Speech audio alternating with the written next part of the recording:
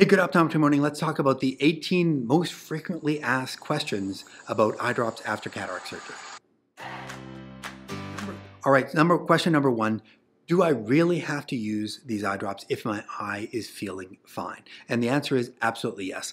The eye drops of the steroid, antibiotic, and NSAID eye drops are all designed to allow you to have a uncomplicated and a quick recovery from your cataract surgery. And if you stop using these drops as prescribed by your doctor, even if your eye is feeling fine, it might compromise the results of your surgery. Question number two, if the drops are stinging when I put them in, should I stop using them? Does that mean that there's a problem with the eye drop? And the answer is no. A lot of the eye drops that you're prescribed after the cataract surgery, they're going to sting when you put them in. And the reason why is because the active ingredients and the preservative in these drops can cause a little bit of irritation. That's definitely not a sign that those eye drops are a problem, and I would recommend you, and you should still be using those drops even if they sting a little bit. Now, there are two ways that you can reduce the stinging that those drops will have. One is you can use a lubricating drop frequently before and after the cataract surgery, but you want to wait at least 5 minutes in between putting the drops in. Or another way is if you refrigerate or keep your prescription eye drops cold, sometimes that cooling effect can reduce the amount of a stinging that they might have. Number three, do my eye drops need to be spaced out by an exact number of hours? So oftentimes your surgeon will say, use your drops 3 or 4 times a day. It doesn't mean that you have to use them exactly by the hour. If they say 3 times a day, what that means, put it in the morning, put it in around lunch, put it in sometime in the evening. 4 times a day, morning, lunch, supper, and before you go to bed. You don't have to watch the clock exactly. Number 4, if I am taking glaucoma eye drops, should I stop those drops before the surgery and after the surgery? And the answer is generally no. If you're on drops to treat your glaucoma, most of the time we're going to have you keep using those drops just like you normally would. You just add all the cataract drops to it, but you definitely want to ask your surgeon specifically about that for you. Question number 5, if I am not sure that I got the drop into my eye, should I put another one in just to be safe? And generally speaking, if you're not sure you got the drop in, put another one in. There's no harm of having extra of any particular drop. And one way that you can help know when you get a drop in is by keeping the drops in the refrigerator. And if the drops are cold, you might feel them a little bit more so you can get a sense that that drop went in or not. Number 6, these eye drops are very expensive. Do I have to use them because I'm worried about the cost of them? The answer is definitely you should be using these eye drops. If you find that the cost of a particular drop is too much for you, then definitely talk to your surgeon. Ask them if there's another cheaper, less expensive drop that they could use instead of the one that they prescribed you. Question number 7, if I forget an eye drop, what should I do? So if you forget to put an eye drop in, what you want to do is just when you remember, put that drop in and then just get back on your normal course. So let's say it's morning, you forgot to put your drops or one of your drops in and you remember midway through the morning. Just go ahead and put a drop in when you remember. Then at lunch, if you're supposed to put a drop in, put one in at lunch and then put one in at supper. You don't have to start spacing them out at some weird frequency. Just remember, just put the drop in when you remember and get back on your normal course of treatment. Question number 9, does it matter which drop I put in first? Oftentimes you're going to be giving 3 different drops to use, a steroid, antibiotic, and an NSAID eye drop.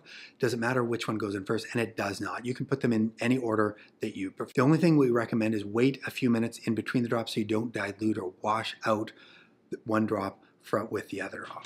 Number 10, how long do I have to use the eye drops after cataract surgery? Definitely you're going to be using the eye drops for at least a week after the cataract surgery, but some of the drops, they may have you use them for a few more weeks after that. So your doctor will give you specific instructions on when to stop your drops. Question number 11, can I use lubricating eye drops in the eye that I just had surgery on? And the answer is absolutely yes, and I would highly encourage you to use a preservative-free lubricating drop after the cataract surgery. That's going to help with the healing, it's going to help with your comfort, and it's going to just give you a better result. So definitely use a lubricating drop, but wait about 5 minutes between the drops when you put that lubricating drop in. Question number 12, is there a specific lubricating drop that I should be using? There's a lot of different lubricating drops that are out there. I would definitely avoid any of the drops that say anti-redness or anti-allergy lubricating drops, but use a preservative-free lubricating drop, and that's going to be a great option for you to use.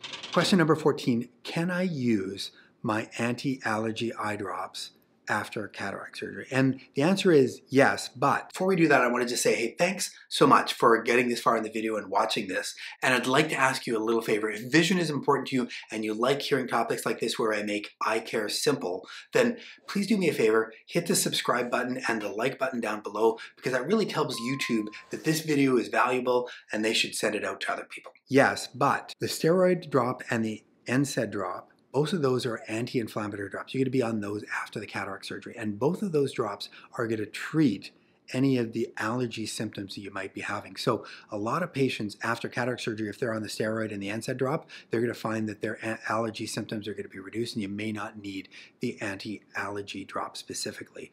And so generally speaking, you can stop the anti-allergy eye drops while you're doing your drops after cataract surgery. Question number 15, should I use my eye drops on the day that I go see the doctor for a post-op visit? And the answer is absolutely yes.